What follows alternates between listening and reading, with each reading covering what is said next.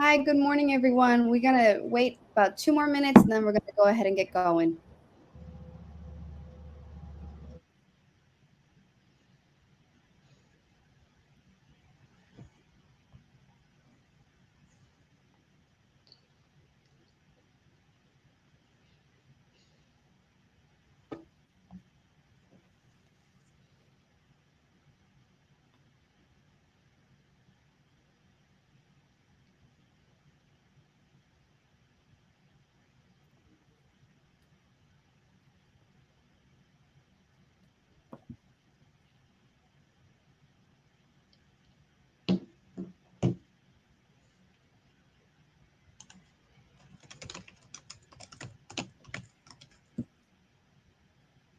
Okay, good morning, everyone. It's 11 o'clock, so we're going to go ahead and get started with the webinar.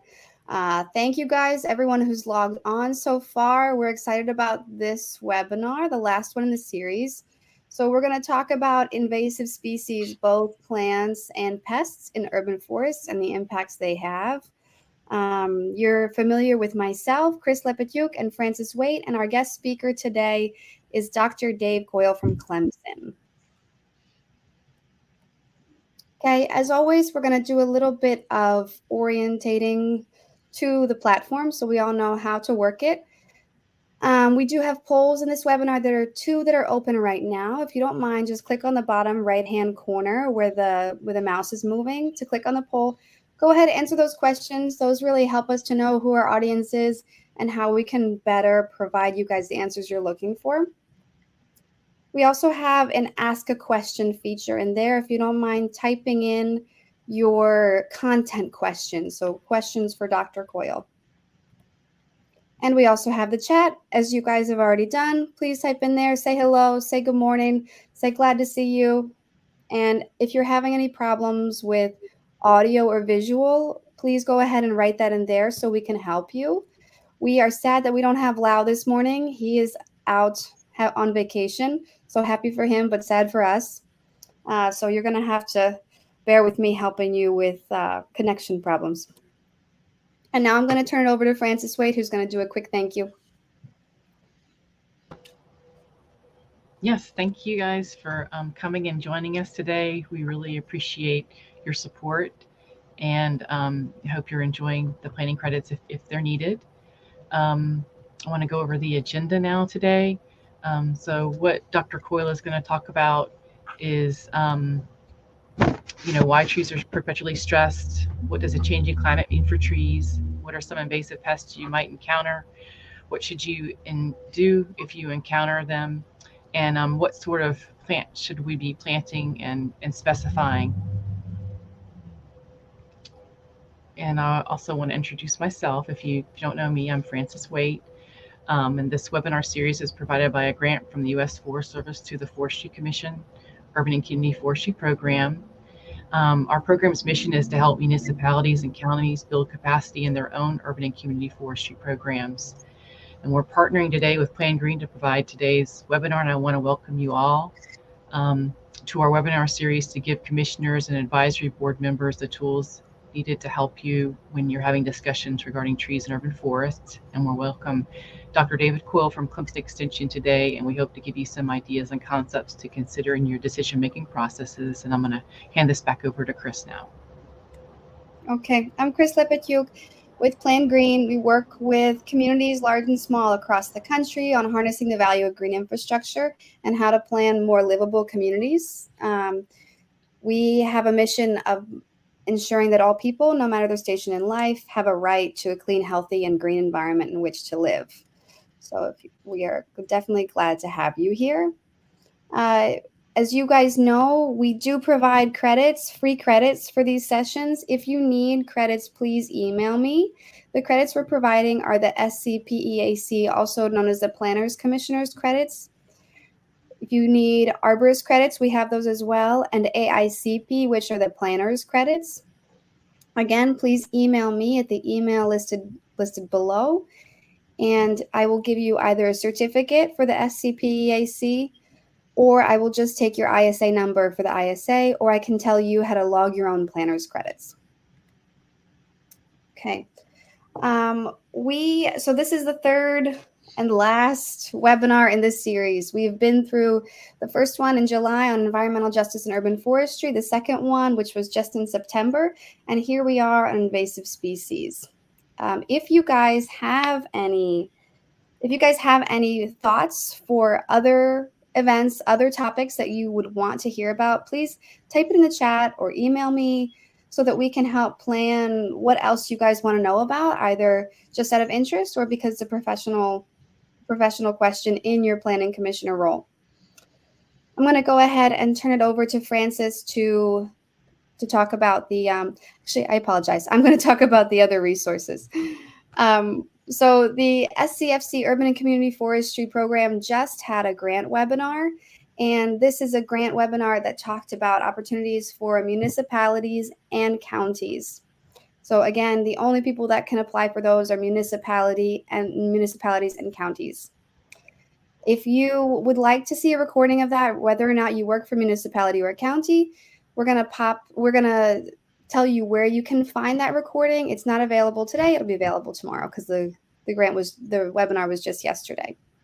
We also want to talk about the Trees SC conference, which is going to be held in Greenville, October 27th and 28th. If you want any more information about that, please reach out either in the chat or email.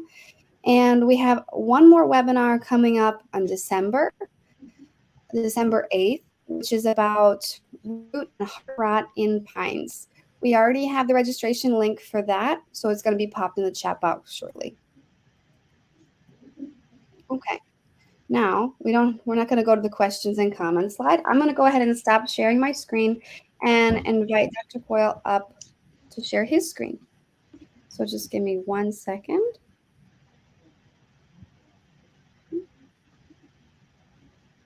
Okay, and take it away.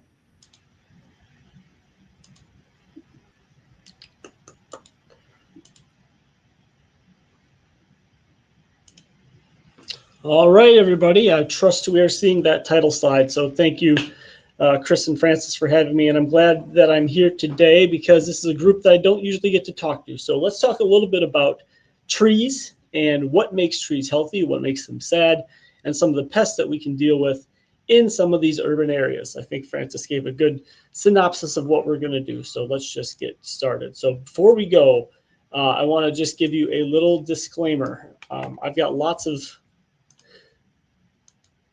opinions that I will share with you today that I've gathered over 20 plus years doing this, but I've also got lots of facts that I will share as well, and I will make sure you know what is what. So be aware. So let's first start with general tree health. And by general tree health, I mean, what is it?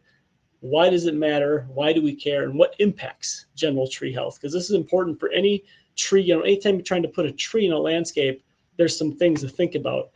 So what is a healthy tree is kind of a very broad question, but you know, from what I have learned, and in my opinion, this is kind of a typical healthy tree. You've got one main trunk, you've got it relatively insect and disease free. You know, some defoliation is natural, especially on native species, but lots of healthy leaves, a good full canopy, full branches.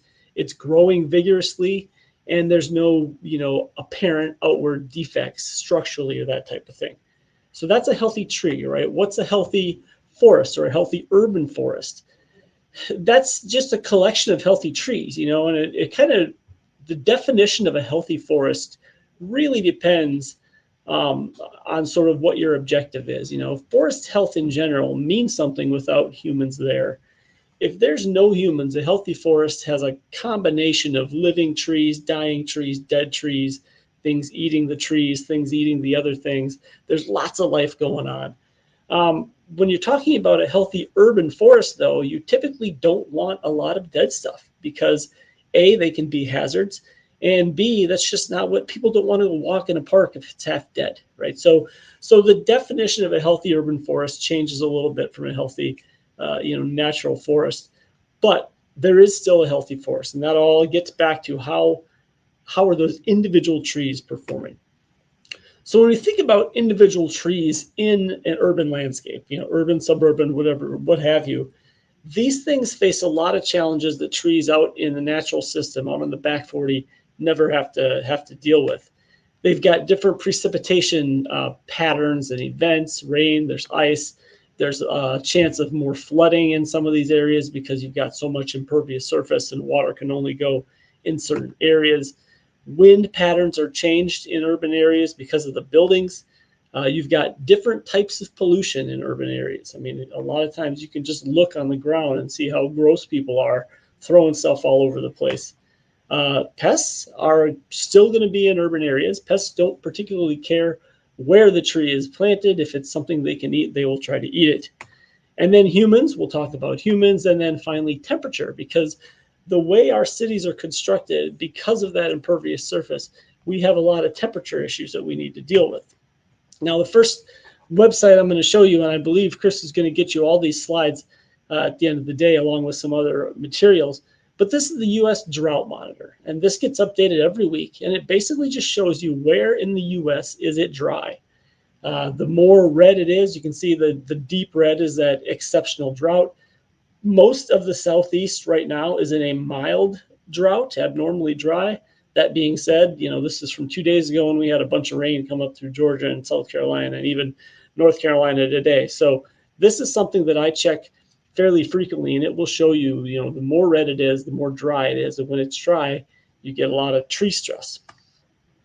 And then there's the whole issue of urban heat islands, the urban heat island effect. So this is an aerial shot of Washington, D.C., our capital, right? And if you look here, you can circle a few areas that have a lot of green in them. These are natural areas. So there's a national park along the river, some other national areas there, or natural areas. And then this big chunk right in the middle, see, kind of in the dead center of the screen is the U.S. Capitol. So this is that really urbanized area right around it.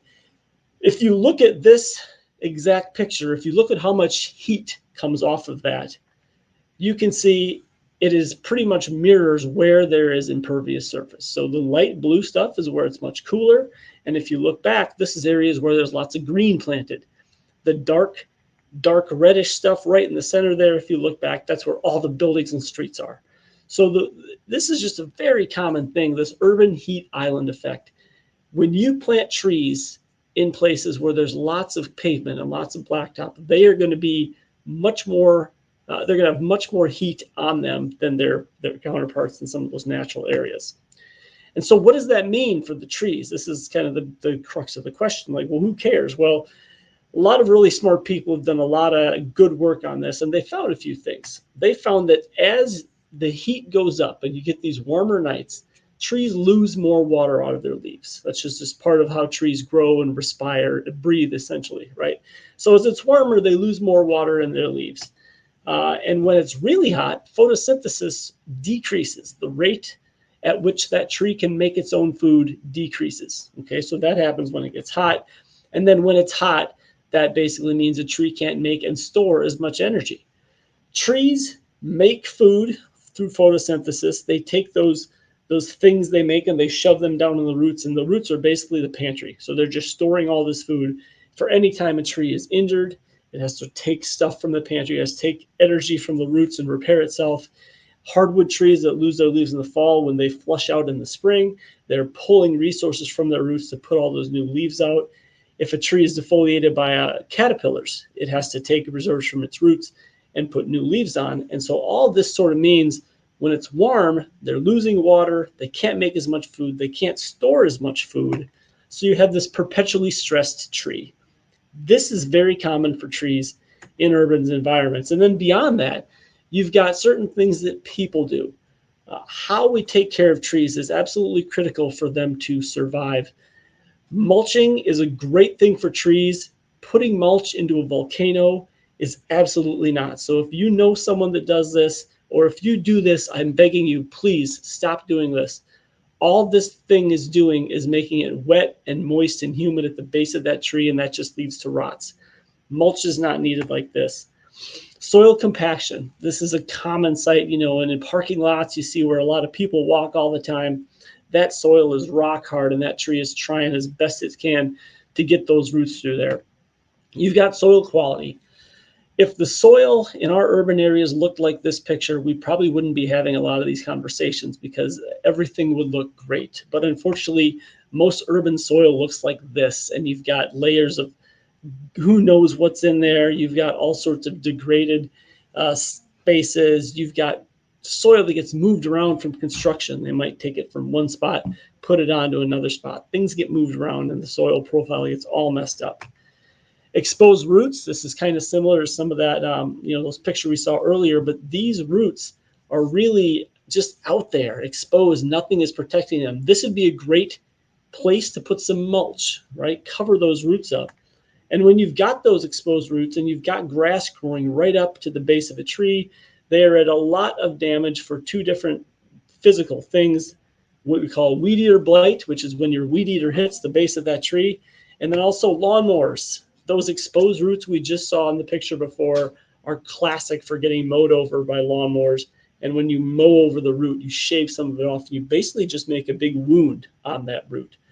Anytime there's a wound on a tree, there's a chance for infection to get in that tree by way of a fungus. And people are a huge tree stressor. I live in, we work in a college town, and Tony Tidwell, who is our City of Clemson horticulturalist, once told me that the biggest threat to urban tree health is 18 to 22-year-old males on Saturdays in the fall. Clemson is not alone. Pick any town with a large university or any town where there's big events going on. People are going to people, and they're going to do some things to your trees, especially once the sun goes down. It's just a simple fact of life. So, what they've started doing in Clemson is putting up actual barriers, physical barriers. And this is from downtown Clemson. They're just these little, metal barriers. They seem to do the trick. It's, sometimes people don't need a lot. They just need a little something to keep them off. That being said, if you leave these things on in perpetuity, eventually trees are going to outgrow them. So this is just as bad, right? Having a barrier where the tree is basically grown into it and, starting to engulf it. So that's just as bad. So in the urban area, you've got this perpetually stressed tree from both environmental factors, physical factors, people. You've got a stressed tree. This is very common across the landscape. And so then let's talk a little bit about the pests, okay, as we are in this era of climate change, and as we have, again, warmer temperatures in urban areas compared to some of those natural areas, insects are ectotherms, which means their body temperature is the same as the temperature outside. And that's simply what this graph shows. Is your outside temperature goes up, the body temperature of an insect goes up. That's why if you walk out in the morning and it's 50 degrees, you usually see insects just kind of sitting on leaves because they don't have enough heat. They can't get themselves moving yet. Go out again when it's 85 and there's stuff flying all around the place because everything's warmed up and ready to go. And when you have a warmer body as an insect, you can grow larger, and you can grow larger faster. So let's take a look at this. We've got some very hungry caterpillars here. Okay, so these three little hungry caterpillars are growing in three different environments. So at the top one, it's 66 degrees during the day, 61 at night. The bottom is 77 and 72. So you've got basically an 11-degree difference going from top to bottom. And there's two lines. That basically just means a low nitrogen, a high nitrogen diet, basically a healthy diet and not so healthy diet. But what you see is even at that low temperature, right, that caterpillar is going to get to maturity. It's going to get big enough to form pupa and come out as a beautiful butterfly, right? It takes about 49, 7-8 weeks to get there. As you increase that temperature, that caterpillar is going to get bigger, and it's going to get bigger at a faster rate because of the temperature. So if you just an 11-degree difference, you will still get a mature caterpillar at the end of each one, except the one that's warmer is going to do it in almost half the time, and it's going to get much larger than the other one would get. This is just insect biology 101. So where you've got an environment where you've got already stressed trees, you've got higher temperatures, and now you've got insects that are growing bigger, growing faster. And when they grow faster, that means there's a chance for them to have more generations in a given year. When we look at fungi, it's basically the same pattern. So you see that if it's too cold, they're not going to grow. If it's too hot, they die. But it's sort of as that temperature goes up, the fungi are going to grow a lot faster. So what all this means for all these trees is that most urban trees, I think it's fair to say, are physically and physiologically stressed pretty much from day one. You've got lots of different factors affecting tree health. Most tree pests, especially some of the ones we'll talk about today, only impact stressed trees. We really don't have a lot of tree pests in North America that affect a healthy tree. There's a few things that'll outbreak every now and again, but by and large, most of the stuff we have gnawing on trees is just going to do this to a stressed tree. That urban environment, again, is the perfect storm of stress factors. And what that typically means is you get a lot of declines in trees. You get trees that start looking scuzzy at, much sooner than you would expect. And then you get pests all over the place. So I said this before, I'll say it again. Pests don't care where the trees are. So this is a area outside of Daytona, Florida. It's a neighborhood, but you have traditionally a natural forest pest, southern pine beetle, having an outbreak right there. Pine beetles eat pine trees, and if there's pine trees, they're going to find them. So let's talk a little bit about some of these pests. Primary versus secondary pests is something that people in my business say quite a bit. A primary pest is a pest that can attack a healthy tree. Very simple. Most of the time, all invasive species are typically primary pests because they are going to be attacking those healthy trees. Again, most native species are secondary pests. So when a tree gets stressed, it gives off certain chemicals. Those chemicals are easily smelled or detected by some of these native pests, and that's when they come and start feeding. Again, secondary pests respond to stressed trees. So one of the take-home messages today is if you're planting a tree, you want to put it in an environment and give it the best chance to survive without stress. Because if that tree survives without stress, it's very likely not going to have any pests on it. So let's go over a few of the common pests we have of managed trees. We've got some hardwood pests, we've got some pine pests. I want to start with pine bark beetles. There's about 7 down here in the southeast. There's ips on the side. You've got dendroctonus. So basically, you've got southern pine beetle, which is the really tiny one down here in the lower right. You've got turpentine beetles, which are the big dendroctonus, and you've got these ips beetles, which all kind of look the same, going from kind of large to small. The southern pine beetle. Now, I know I told you most native pests don't attack healthy trees. Here's one exception, okay? The southern pine beetle is capable of massive outbreaks, and that is what you're seeing in this picture right here. It is a huge outbreak. All of those red-brown trees were killed by the southern pine beetle.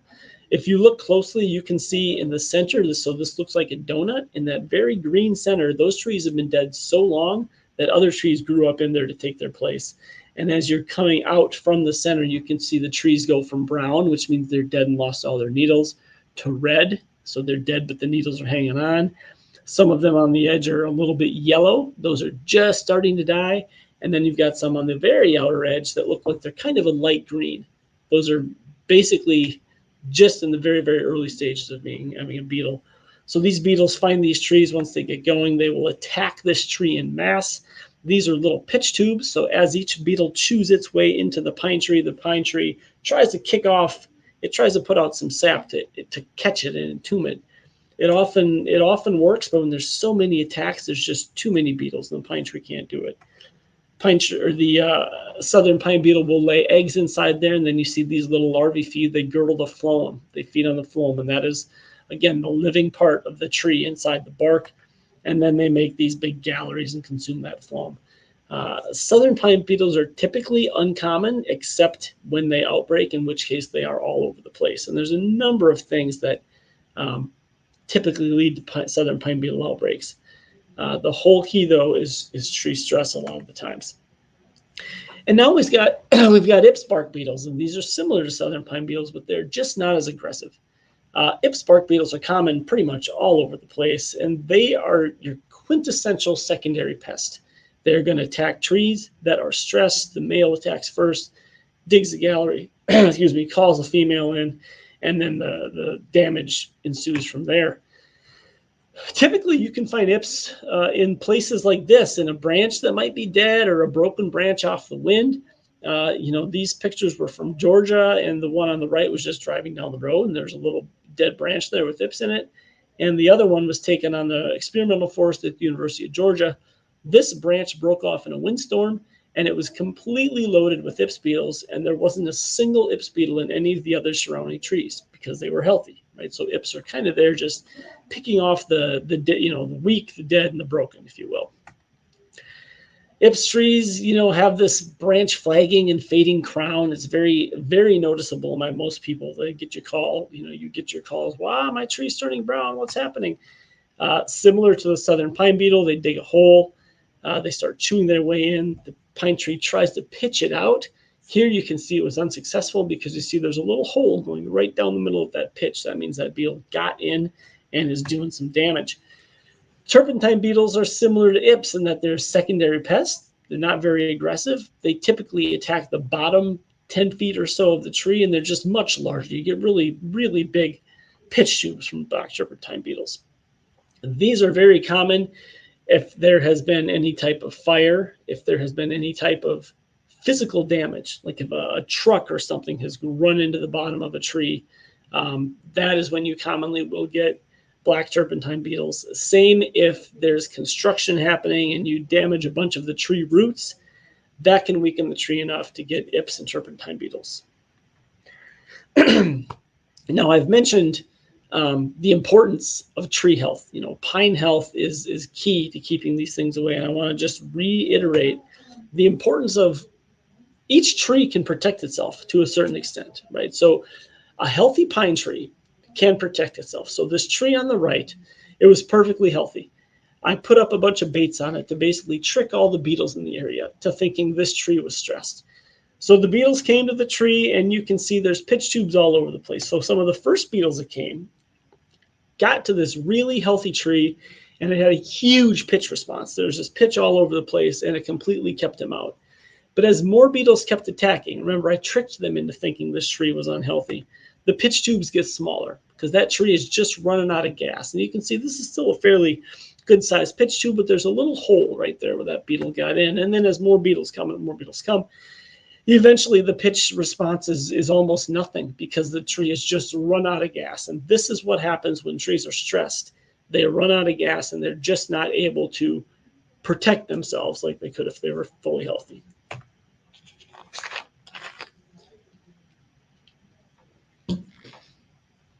Now, again, stress for a tree can be caused by almost anything.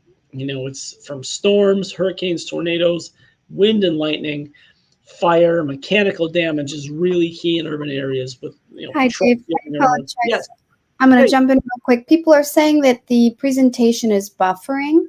If you don't mind, let's give it just a couple seconds and see if we can get this thing to clear up. I think people are just behind on the. Let's see. Kelly says she hit the refresh button and it fixed the buffering.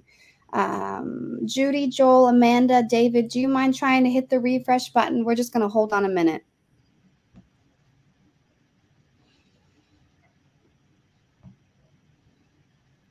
And I'm just keeping an eye on the chat box, so we're not going to keep going until we're sure that everyone's with us. Yep, sounds good. Okay.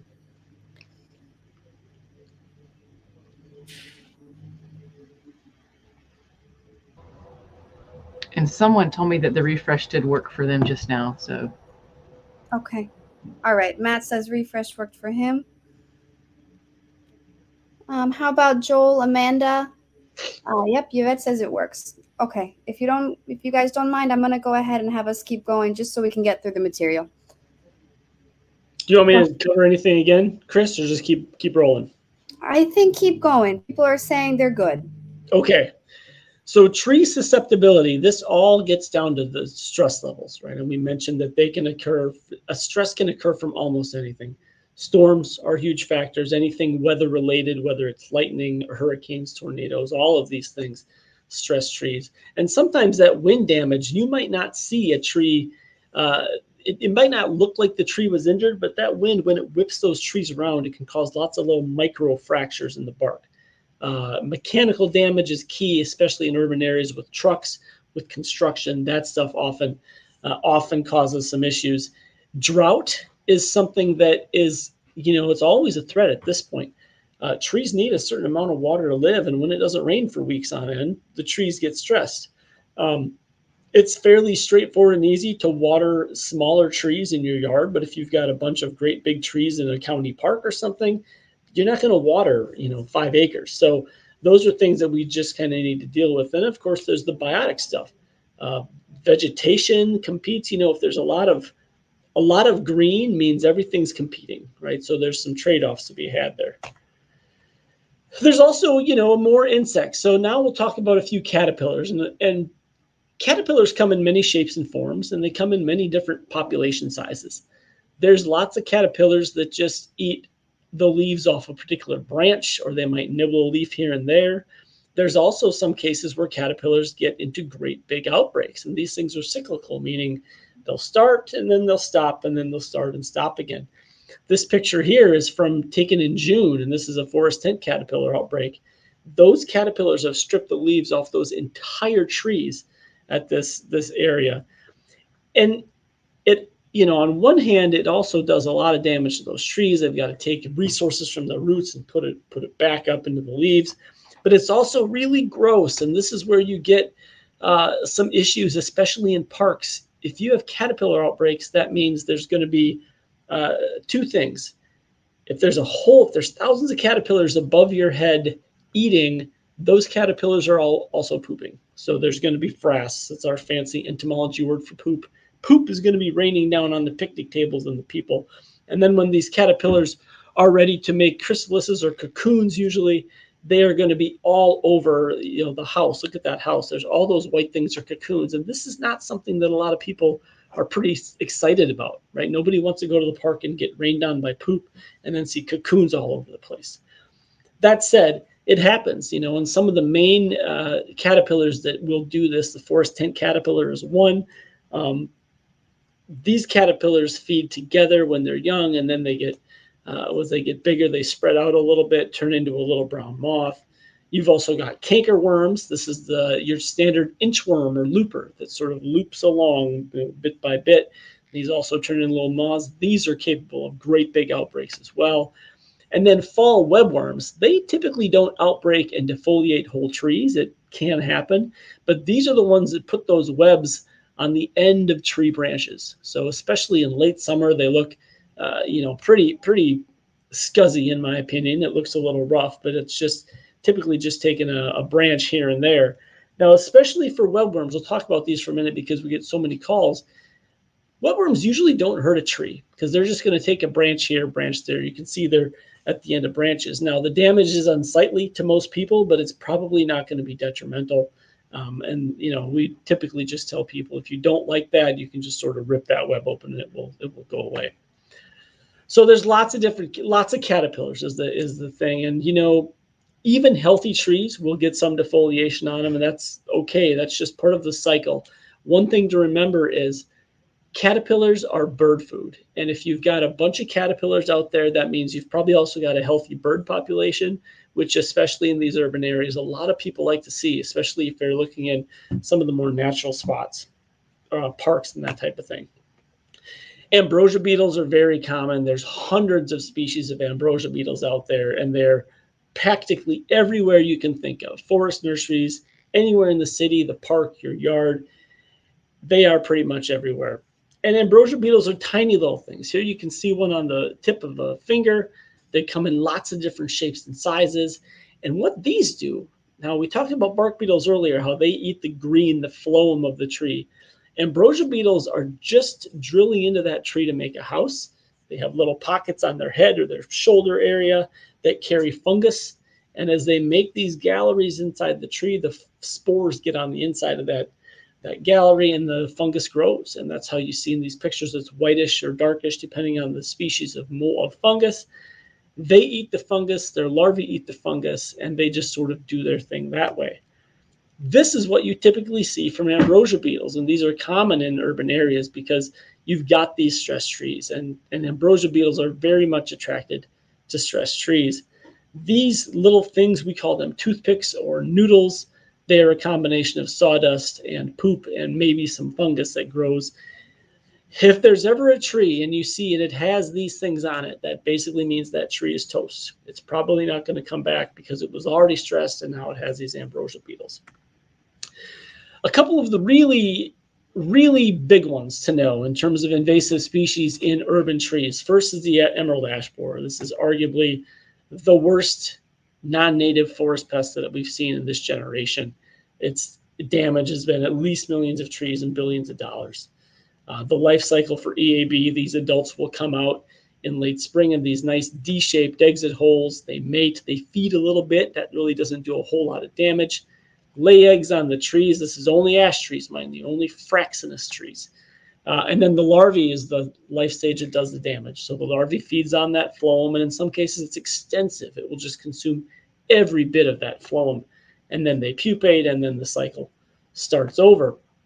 Fortunately, there are lots of chemical control options for emerald ash borers. There's systemic things. You can do a soil drench. You can spray it. Very common to inject these things. If you have an ash tree that needs to be protected or saved, it can be done. But something has to be done because if there is EAB in the area, it's probably going to find that ash tree. Another one of our big ones, especially in South Carolina, is the Asian longhorn beetle. So we first found this pest in South Carolina just over 2 years ago. It's a fairly good-sized beetle. There's me holding one in my hand. The females will chew these oviposition pits. They're these little hollowed-out, almost inverse cones on the edge of the tree. And then she whips around and lays an egg in each one of those things. So this is, right now, these are confined to the Charleston area, Charleston County around Hollywood and Ravenel. After those eggs hatch, those larvae start feeding, and that's typically when you see the tree bleeds a little bit. It just kind of oozes some sap, and this is mostly red maple trees. As those larvae get larger, they turn and they go into the tree. So you see the sawdust starting to come out from the larval feeding. And then this is the damage, right? It's almost always the larvae for these beetles. These things, you know, where EAB ate the phloem, ALB, Asian longhorn beetle, just tunnels through the wood, and it basically makes Swiss cheese out of the inside of branches and the stems. And it really ruins the structural integrity, the strength of that tree. So you have lots of broken and falling branches all over the place. This was one near our study site, and here I'm holding the end of it in my hand, and you can see every one of those arrows points to a hole or a tunnel chewed by those ALB larvae. So they're very, very detrimental, and they're just really destructive. Next pest we don't have yet, but in my opinion, we will probably get pretty soon, is the spotted lanternfly. I know Chris has these where she lives, and we don't have them in South Carolina yet. They are getting closer. This is a major pest of fruit trees and vines. Honestly, any woody thing with smooth bark is probably going to get hit by these. They're pretty good size. There's one on my finger. They're bright. They're colorful. The nymphs have this bright red and black and white spots. And then the adults have those wings.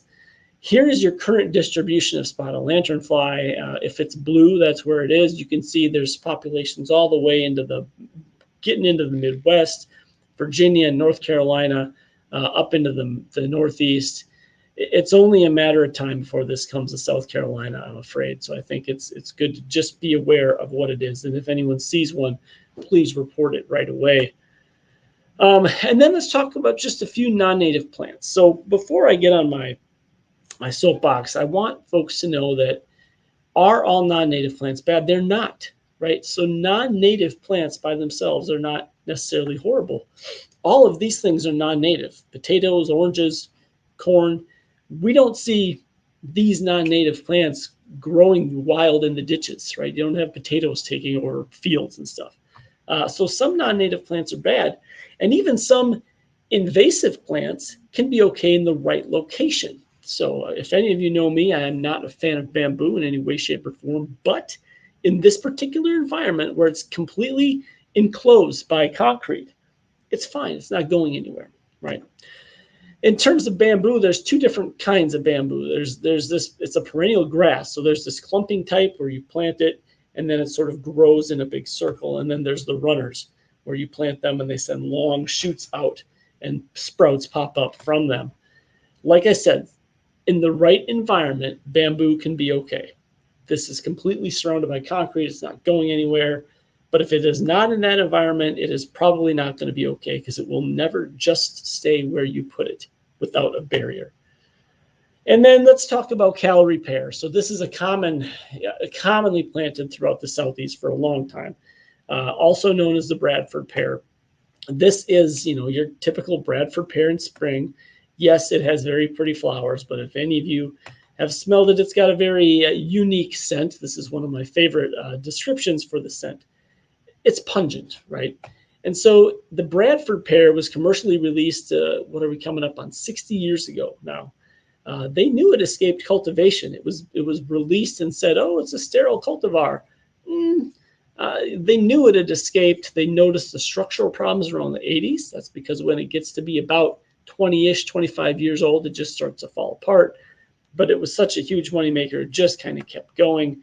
And they knew some things about Bradford pear all along. They knew that there were branch structure issues. Okay, if you sneeze at it wrong, it's going to fall apart. It was marketed as sterile, but any other pyrus can make a viable seed. So if you've got a whole town, let's say, nothing but Bradford pears in there, they can't pollinate themselves. So none of those seeds will be viable. But it just takes that one guy on the street to plant different cultivar of it, a Chanticleer or something else. Then all of a sudden you've got different pollen, and that can make every one of those seeds on the Bradford pear sterile because they were pollinated by something else.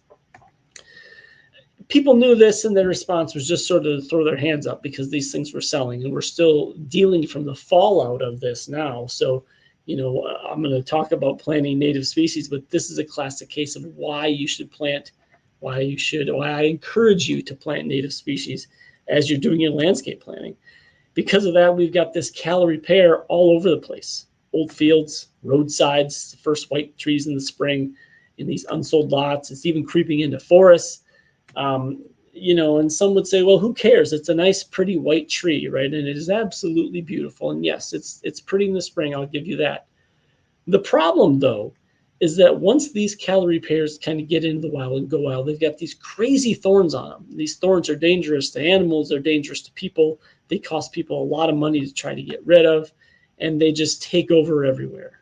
One of our former grad students looked at some of the genetics of these things, and they're basically the poster child for an invasive species. This plant right here is the poster child. And then I think it's always good. I love showing this picture. This is a street in North Georgia. You've got some Bradford pears right there. They were pollinated by other things, and then all of a sudden other pyrus birds eat them, and you see as the birds take off and fly across that field, leaving in their wake as they fly off and poop, they drop the seeds, and you've got these calorie pears growing up everywhere. So I am once again asking you to plant native species in urban landscapes. The non-native stuff, I know they're always coming out with cultivars that are supposed to be sterile and that type of thing, but Bradford pear was touted as sterile as well, and we're at a real mess with it at this point. So why should you plant native species over non-natives, right? So trying to make my case here. Well, the first thing is just for the wildlife and for the environment. We mentioned caterpillars before. Some little birds need thousands of caterpillars every spring just to raise a clutch of eggs. Birds, there's lots of research out there. In neighborhoods where there are more native tree species, you have more birds and better wildlife. This is been shown in multiple places. There's also lots of data out there to show the impacts on people's well-being and health by having a healthy urban tree environment. People like trees. They like to walk under trees. They like to see green living things, and this just makes them happy and helps out. And finally, there's an economic aspect to it. Ask any one of those municipalities who has a lot of Bradford pears planted how much money it costs them after any storm to pick up branches that have snapped off. Most of the time, your native tree species are going to be better equipped to handle some of the weather things we get in this part of the world, and so it just makes better economic sense to plant stuff that's not going to take a whole bunch of effort to repair or to pick up after every event.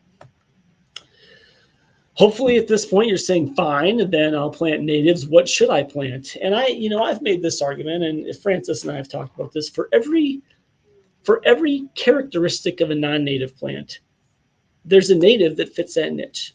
Do you want pretty red fall color? Try Shumard oak. Try black tupelo. These things are absolutely gorgeous. You want pretty yellow fall color? How about one of the hickories? Those things are beautiful, you know. What if you're after flowers? What if I want some of those white flowers? Well, how about a white fringe tree? And I know some have said, well, a white fringe tree might be a host for emerald ash borer. I don't think there's no evidence that I've seen that shows that emerald ash borer in the deep south is going to just go through and mow down fringe trees. Where fringe tree got hit was up in Ohio. It was where EAB populations were sky high. And it was kind of like EAB had already eaten all the ash. There were high populations. It had to eat something. I still think it's totally fine to plant fringe tree. Red buckeye is a gorgeous tree. Silver bell is a great little native tree. Some of the resources that Chris is going to get you have a lot of options for native trees. And in some cases, yeah, it might take a little effort to find them, but I really think that at the end of the day, it's a much better investment and it's going to look just as good, if not better, on that landscape. So, you know, we want to be a resource to you. If you've got problems or questions like what do you do? Who do you call? I mean, obviously, Frances and her team, this is what they do. This is directly from their webpage. We provide technical and or educational assistance regarding community forest inventories and management plans, how to become a tree city, how to handle things. This is what these folks do. There's also Clemson Extension. Every county has an extension office, a horticulture agent, a forestry natural resources agent. If there's folks on here that are not from South Carolina, every state has a land grant extension group that can help with things like this. And this is what we are here for, is to answer these type of calls. And then there's consulting arborists. You know, they can help. You can go to that website and find one in your local area. They can help with all the type of tree things as well. There's a Facebook group that I am a part of, Southern Tree Health Diagnostics. You can go on there if you have a question about tree health, a couple pictures, tell us about it. And we've got a number of experts that check this all the time. And I would say there are other Facebook groups too, but those can give you a lot of great information, but you have to make sure it's run by a reputable source first. That said, I wanted to leave some time for questions, and I am happy to take questions. Apologize for the buffering earlier. If there's anything you all want me to go over again, I am more than happy to do so.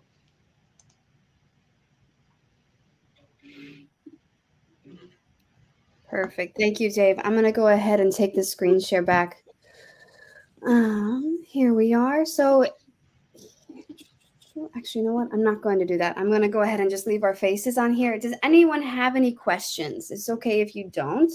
I'm going to go ahead and pop the polls, all the polls up, so that if you guys are thinking about, if you're having questions, you know, you can have time to formulate those. Okay, I just put all the polls in here, and I'm checking in the question and answers. I don't see anything in there yet. I do want to say thank you to Dave for a really informative presentation. I think that a lot of these topics are things that people can use on a daily basis and kind of have some fun with as you're walking around, seeing what you see. Yeah, and I would encourage, you know, as you're designing some of these landscapes, I always make the argument that, look, everyone's got a red maple tree. Those are lame at this point. Like, put something else in there. Everyone's got the same stuff so often. And, you know, when you go through a neighborhood and you see a house that has something unique and different, people notice that. That's why things like some of these native flowering trees are awesome, and they're just so underused. The red buckeye is so cool. The silver bell is so neat. There's lots of great things that can be put in there that aren't your boilerplate, you know, red maple, which seems to be everywhere all the time. And, you know, the other thing that we didn't mention is, you know, one of the issues in a lot of our urban planning is just the planting of the same thing because it works and because it's easy. Back in the 60s and 70s, American elm was used in so many urban areas. And then all of a sudden, Dutch elm disease came in, a non-native invasive fungus, basically wiped them out, right? And municipalities spent tons of money cutting down these elm trees. What did they replace most of them with? Ash, right? So that's why ash is it's a great urban tree, don't get me wrong, but when it's planted all over the place, Then when you get the emerald ash borer type thing, that's when half the continent has been struggling to get these ash out of there. And those things, when they die, they get brittle fast. So you've got to get them out of there. There's liability. And I worry, as someone who works in invasive species, I worry that we're the next red maple borer insect or whatever away from losing all the maples because they're just everywhere.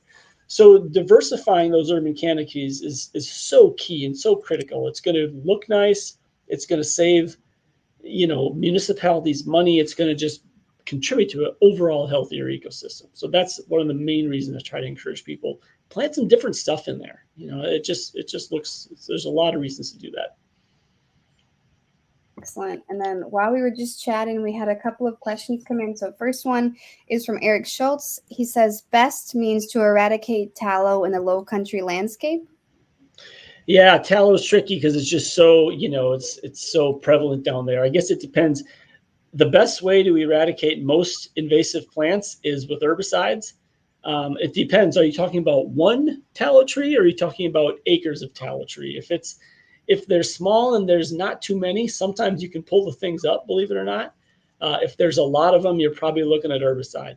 If it's in a type of area where you could actually burn, sometimes that can kill some of the little ones, but I'd have to know a little bit more about how much and how big. And that's kind of the first thing we always try to get when it comes to dealing with some of these invasive plants. The technique you do to get rid of them depends on how much of it and how big are they. Excellent. And then Yvette has a question. Are there any citizen programs available to conduct a tree canopy assessment or a tree inventory for your town or community? And for that question, Francis is the best. Mm-hmm. Francis, do you mind popping back on?